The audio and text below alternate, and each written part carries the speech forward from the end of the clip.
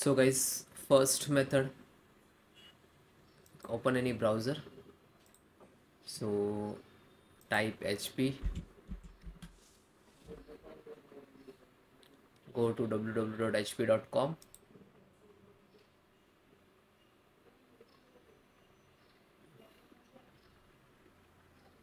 This is officially website. Then click to support and then software and driver.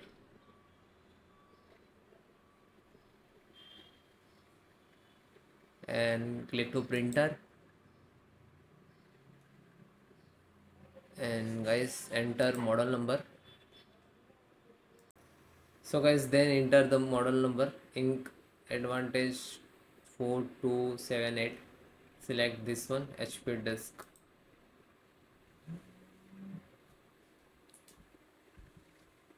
Okay, so by default it will detect Windows 10 OS, so you can change if you are using 8 and 11.8.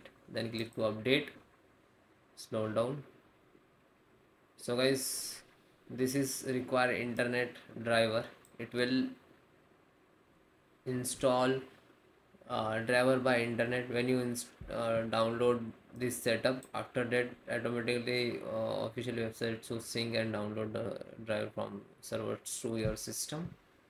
If you are install offline printer, so you can this after download, it not required to internet. You can see the size, and this size is 18 MB, and this is, so all drivers and scanners all in there in this setup. So you can download, and next to install it. This is very simple.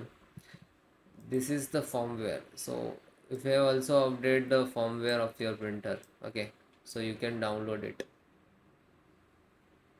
Okay,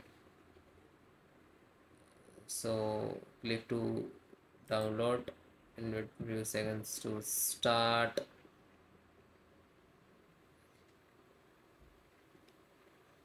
You can see the downloading is started. Just click to single click to install. Now this is extracting data.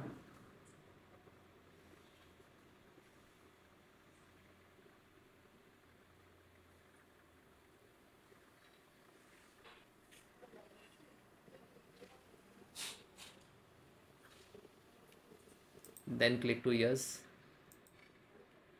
So you can see this driver is loaded to your system. Then guys, click to accept all and continue.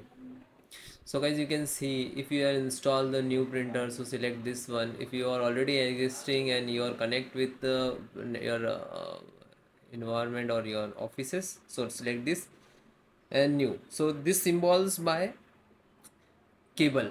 Okay, if you are connect to USB cable, like you can see using USB cable, so select this one on array. Then already existing, so select this. So you can see Wi-Fi, LAN and USB all are there. Okay, so select this. If you are new printer, so select this one and then click to continue. So wait few seconds, so printer is searching on your system.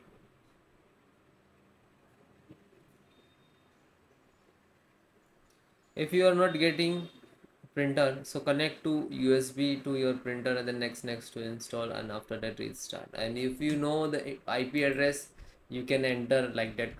What's your printer IP address, you can contact to your network administrator, desktop administrator, and then click to search. It will show, and then next to install it, and then restart printer and system both. Thank you.